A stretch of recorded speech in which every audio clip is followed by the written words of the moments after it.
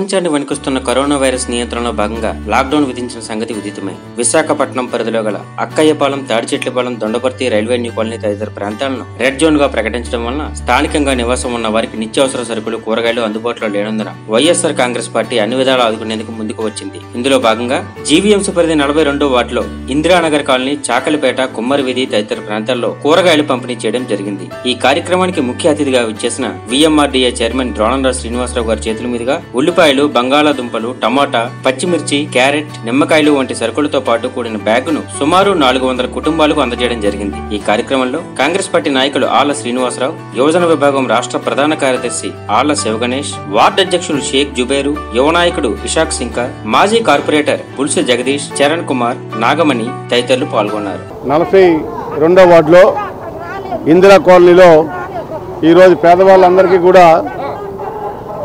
గణేష్, అట్లాగే ఇక్కడ వైఎస్ఆర్సీపీ పార్టీ కూడా అందరూ కలిసి ఇక్కడ ఇందిరా కాలనీలో ఉన్న పేదలందరికీ కూడా కాయగూరలు, పప్పు దినుసులు అన్నీ కూడా ఇంటింటికి ఇవ్వడం జరిగింది.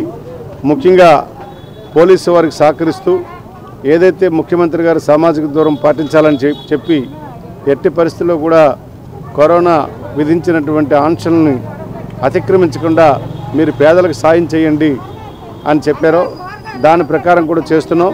అట్లాగే పేద ప్రజలను ఆదుకోనందుకు అన్ని రకాలుగా కూడా మేము సిద్ధంగా ఉన్నాం. అట్లాగే సామాజిక దూరాన్ని కూడా పాటిస్తామని చెప్తూ సెలవు తీసుకుంటాం.